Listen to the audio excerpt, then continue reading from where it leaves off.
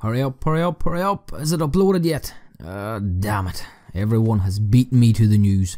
Ah well. Hello everyone, I'm Higgsy007. How the hell are ya? Black Ops 3 breaking news.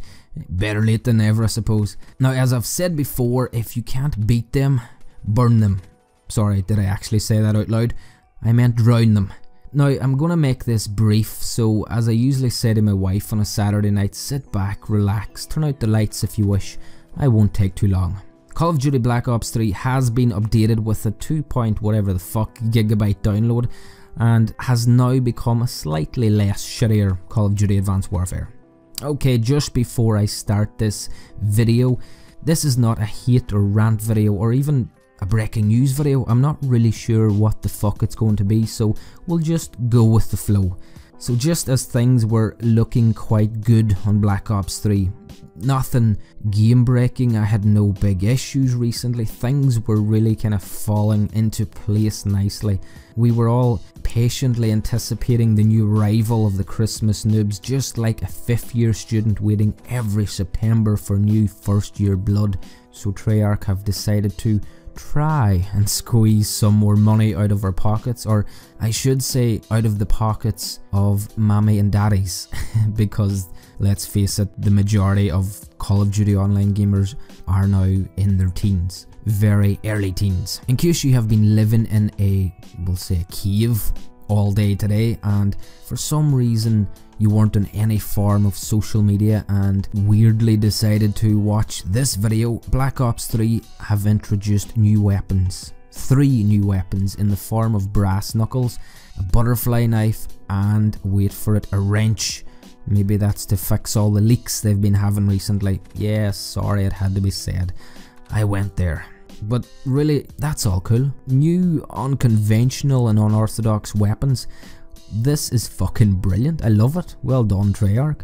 Adding fun and some humour into your game. I really like it. Vonderhaar, you fucking funny little baldy man.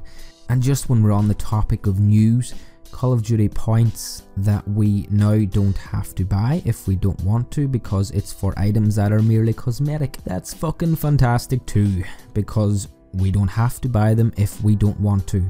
So COD points, who really cares? It's just for something cosmetic, but bearing in mind, if you want to buy them, go right ahead. Now, if you expected another rant video from me, I'm sorry, I do apologise. I actually find this whole situation quite humorous. Am I sadistic? Maybe a little, but I certainly don't hate Treyarch or Activision for doing this. Am I going to spend my hard-earned money on any of these items, you ask? Am I that sadistic? No, of course I'm not. But people will spend money on these COD points and probably show them off all over YouTube with supply drop opening videos. Yes, that's what YouTube has become. It's not the developers' fault, it's everyone else's fault. You and I, the consumers. Well, maybe not you and I per se, but you know who I mean. Take a little look around. Probably that person sitting next to you. Now, as I've said in my last video, I will always credit my source of intel, so I will leave the links in the description for all you lovely people to go and check if you really want to, or if you even care. Oh yeah, and one other cool little thing I just found out before I did this commentary is on the PS4 anyway, if you now press square while holding the knife, it actually has a new animation. It spins. I fucking knew that it had to be in the game. I always find myself pressing square to reload my knife after getting a kill. Force of habit, I suppose. And if you want to see a video of that, I don't know, go and follow me on Twitter and I'll retweet it to you. Anyway, I'm off to search for brass knuckles in the black market to, I don't know, punch some campers in the vagina.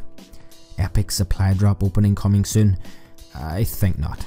See you all in the next video. Thank you all so much for watching, and yeah, love you, bye, good luck, bye.